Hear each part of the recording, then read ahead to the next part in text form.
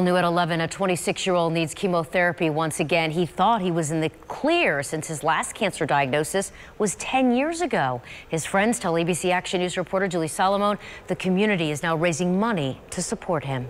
26-year-old Matt Bauer battles cancer from a hospital room inside Moffitt Cancer Center.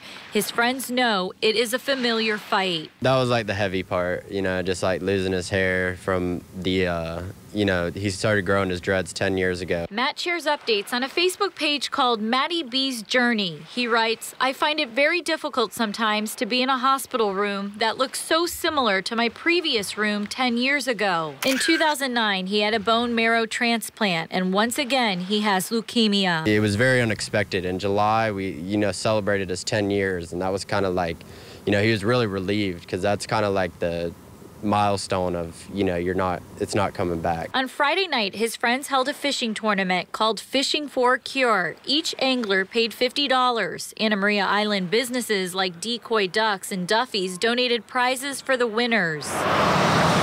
Papos is willing to match up to $2,500 if people donate to Matt's GoFundMe page using the hashtag #LoveShared. Matt hopes to be out of the hospital by the first week of December. He will once again need a bone marrow transplant. He just goes about life the right way and he works hard, fishes hard.